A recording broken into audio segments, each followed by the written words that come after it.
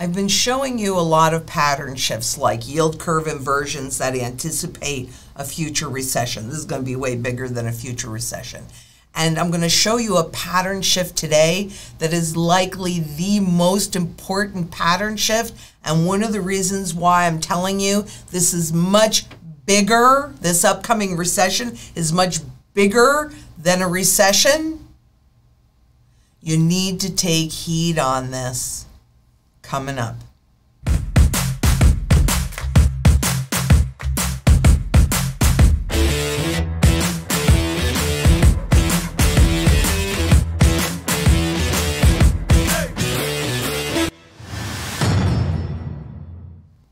I'm Lynette Zang, Chief Market Analyst here at ITM Trading, a full-service physical gold and silver dealer. And as you likely know, if you've been watching me, we specialize in custom strategies to help you not just survive, but thrive through the reset that I hope it's quite clear to you is already taking place. And what I'm going to show you today, when I actually saw that pattern shift, I went, holy crap, because this is what, well, the consumer is what we have been supporting the economy for a long time. I mean, we started the shift in the 20s. So I'm telling you right now, you need to take heed of the pattern shift that I'm showing you. Now, BlackRock says that the entitled generation is now learning about shortages. Well, I remember those kinds of things when I was growing up, but it's true. These last few generations have never really had to deal with shortages. Though they began in 2020, they are growing more and more and more, with more and more shelves going bare and prices exploding, inflation exploding. And it's because it's the end. But for the first time, this generation is going to go into a store and not be able to get what they want. And we have a very entitled generation that has never had to sacrifice. Well, unfortunately, I think everybody is going to be learning about sacrifice. And the question is, do you want to choose what you're going to sacrifice, or do you want somebody else to choose what you're going to sacrifice? Because if you make that choice, it's going to be much better off for you. And part of the problem, huge, big problem, is that this is a consumer-driven economy. So if the consumer cannot consume, we don't have an economy. And of course, a big part of it, when they say that a little inflation is a good thing, that inflation we can tolerate, like Lloyd Blankfein said, who also said they were doing God's work, but okay, is the difference between those at the top and those at the bottom. You have Amazon, Andy Jassy's pay package, $212 million, and finally, Amazon has a union now in their warehouse workers. And that could likely embolden a shift.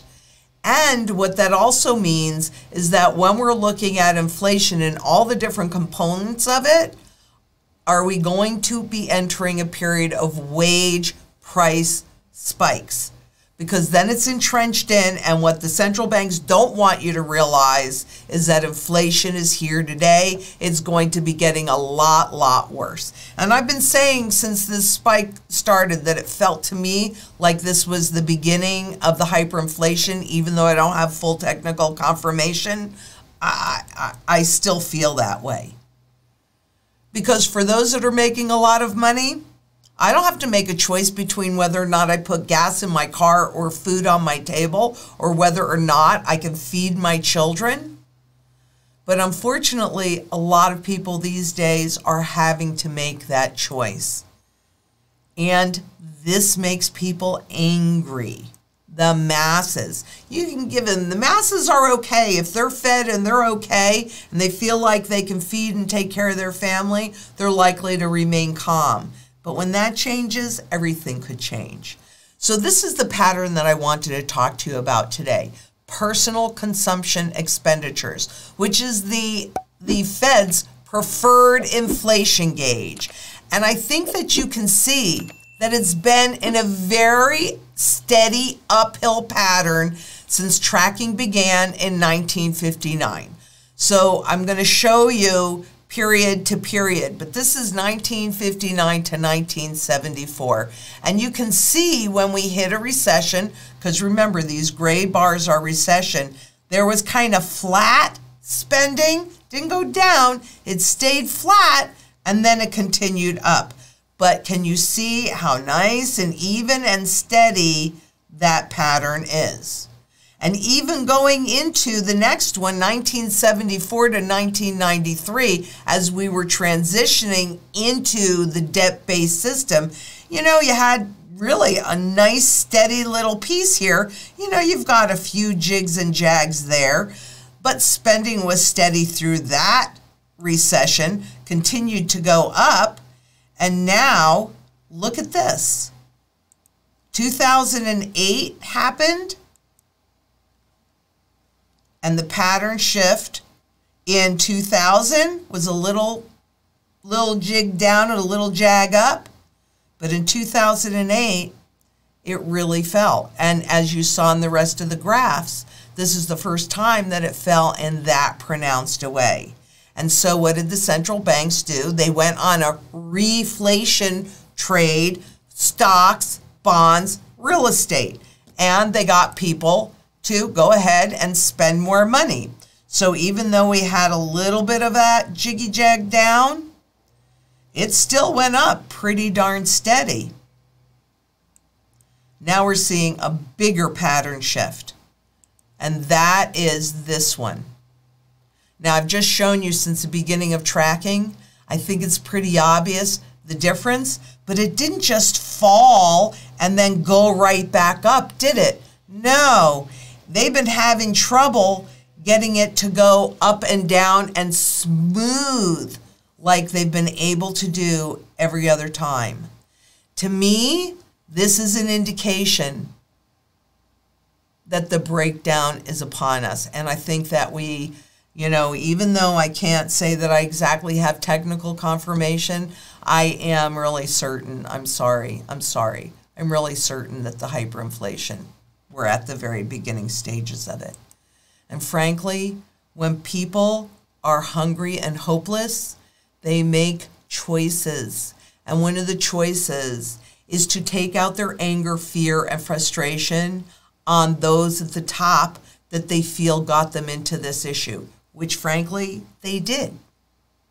Hundreds of protesters clashed with police outside of Sri Lanka private residence, blah, blah, blah, yelling slogans against surging inflation and hours-long power cuts that have been imposed upon citizens due to an escalating foreign exchange crisis. Frankly, this is much bigger than just a foreign exchange crisis, because this is the death of the fiat money system.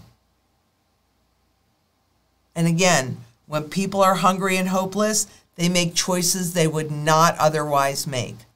And according to the Bank for International Settlements and me, gold's most widely recognized feature is its potential value in highly adverse scenarios.